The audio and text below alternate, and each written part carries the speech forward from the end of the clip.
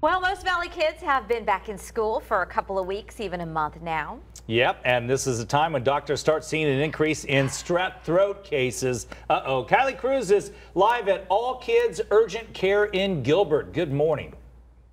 Hey, good morning, Scotty. You know, you don't really ever call in sick, and I think it's because you don't have kids, because let's face it, when kids, you know, they're in the classroom, germs can spread pretty easily, and that gets the little one sick, and sometimes it gets mom and dad sick as well. We are here with Dr. Sheena Banerjee with All Kids Urgent Care. We've also got Robert here. How are you doing this morning? Good. Good. He is being on TV this morning. Say hi to your kindergarten class. Hi. It's still a little bit early, but we want to talk about what you've been seeing. Kids have been back to school for 5-6 weeks now, and a lot of strep throat cases, unfortunately. Yes, that's correct. So give them a month to exchange germs, and you'll start seeing an uptick in strep cases, which is what we've been seeing at both our clinics.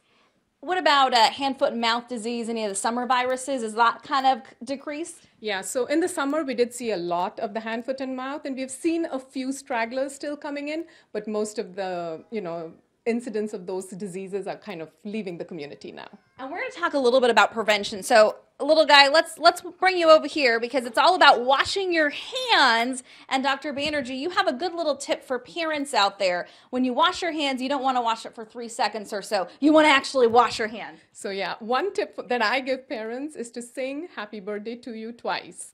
And the time that it takes the child to sing that is long enough for them to wash their hands. Okay, you ready? You ready to start washing on TV? Okay, here we go.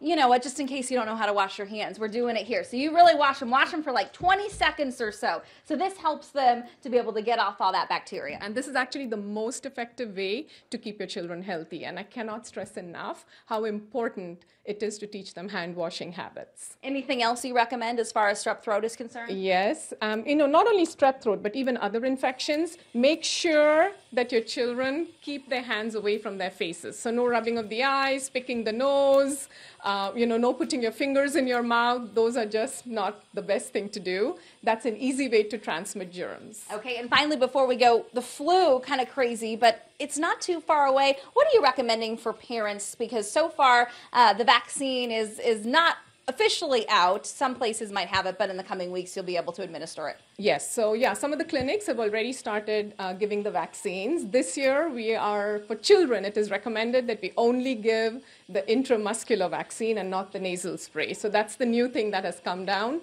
recommended from the CDC and the AAP. Okay, well, I think he's done washing his hands. Are you ready for a popsicle? Yes? Okay, so he gets a popsicle and he gets an A+ for hand washing. Guys, things you learn when you're not a mom. You learn that it's important. You got to teach the little ones how to wash their hands. So good job, Robert, and we'll send it back to you. I'm watching and learning. Kylie, thank you.